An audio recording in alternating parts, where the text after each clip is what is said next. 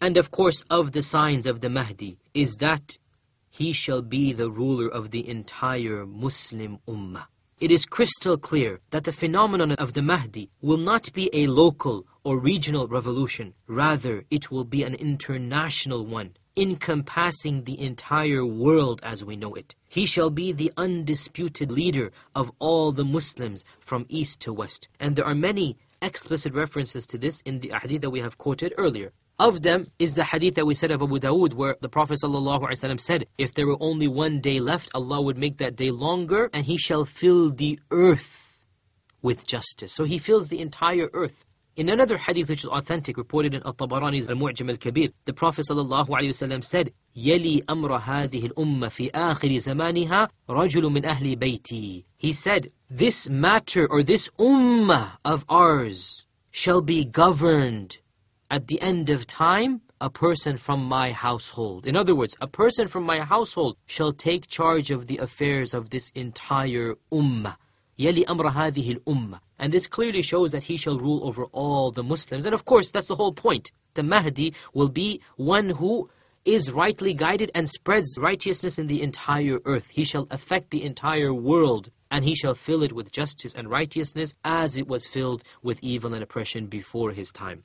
Likewise, we know from a hadith that we have quoted that the Mahdi shall rule for 7 years. In other words, after this allegiance is given to him at the Kaaba and he becomes the undisputed head of the Muslim Ummah, the entire Muslims will recognize that this is the Mahdi. He shall then live for 7 years after this event. And this has already been reported where the Prophet ﷺ said, يَمْلِكُ سَبْعَ سِنِينَ, the hadith of Abu Dawood that we quoted earlier, he shall rule for 7 years. In some ahadith, the Prophet ﷺ basically gave other opinions. He said, he shall rule for 7 or 8 or 9. And he shall fill the earth with justice, and the earth shall sprout forth its produce and vegetation, and the sky shall send its rain. This is hadith in the Musnad Imam Ahmad. The hadith is authentic. However, the other ahadith clearly mention 7. So it is possible that in the beginning the Prophet ﷺ did not know whether he would rule for 7 or 8 or 9. So he said he shall rule for 7 or 8 or 9. And later on Allah subhanahu wa ta'ala informed him it will be 7. So he explicitly mentioned that it would be 7 years after that. Another sign of the Mahdi is that he shall enjoy the greatest khilafah ever known to men. It is reported in the Sahih of Imam Muslim from Abu Sa'id al-Khudri and also from Jabir ibn Abdullah that the Prophet ﷺ said, there shall come towards the end of time a Khalifa who shall distribute money and not even count it. Just give money to the people.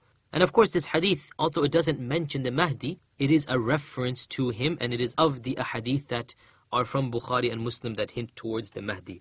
Other ahadith clearly mention that he shall distribute money justly and equally amongst the people. And in the hadith that I just quoted you from the Musnad Imam Ahmad, the Prophet ﷺ told us that the earth shall sprout forth its produce and the sky shall send down their rain. In another version of this hadith, the Prophet ﷺ said, and during his time, my ummah shall live a life the like of which they have never lived before. They shall enjoy a life the like of which they have never lived before.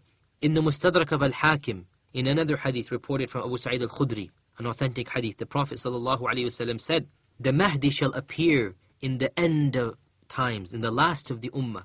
Allah will cause the rain to fall for him, and the earth shall produce its fruit, and he shall distribute money justly.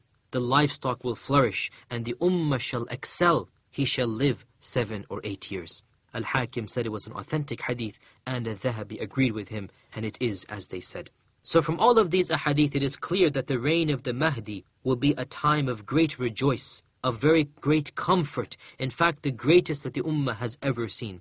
Of course, this does not mean that the Mahdi shall be better than Abu Bakr and Umar or the companions, for of course Abu Bakr and Umar are better than him. However, even though these companions are greater and more noble in the sight of Allah than the Mahdi shall have certain privileges over them. And of these privileges is that during his time, the ummah shall excel and reach the height of opulence and the height of luxury, in that nobody will be hungry, people will have money, people will live comfortable lives, the likes of which they have never lived before.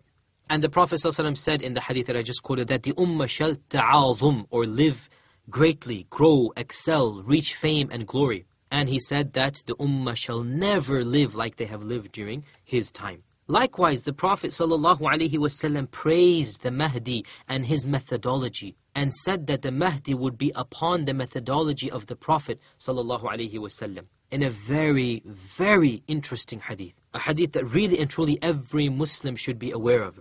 And it is narrated in the Musnad of Imam Ahmad with an authentic isnad.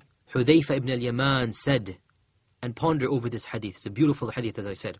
The Prophet ﷺ said, "There shall be prophethood amongst you as long as Allah wills, and then Allah will lift it up when He wills to lift it up.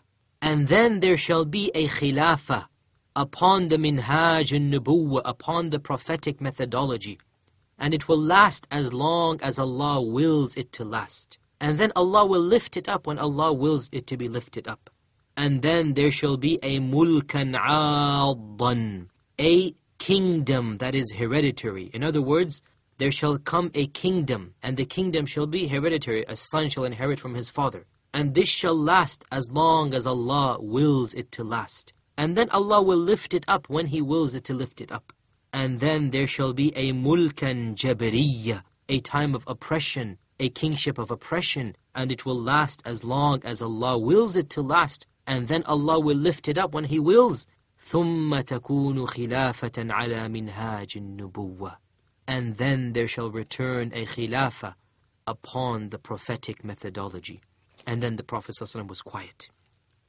This is the hadith in the Musnad Imam Ahmad. So look at how the Prophet ﷺ is dividing the ends of times into 5 stages. The first of them, the period of nubuwwah, and that ended with the death of the Prophet ﷺ. The second of them, the period of the rightly guided khalifas, and that ended with the death or the murder of Ali ibn Abi Talib. The third of them, he said, shall be hereditary kings, one kingdom after another. That began with the best king the Muslims have ever seen, Muawiyah ibn Abi Sufyan, and he is the best king because he is the companion of the Prophet ﷺ. No king can ever be as just and as noble as he was. So he started the kingship, and it shall last for as long as Allah wills it to last. And then the Prophet ﷺ said, there shall be a different form of government, a government that is not hereditary.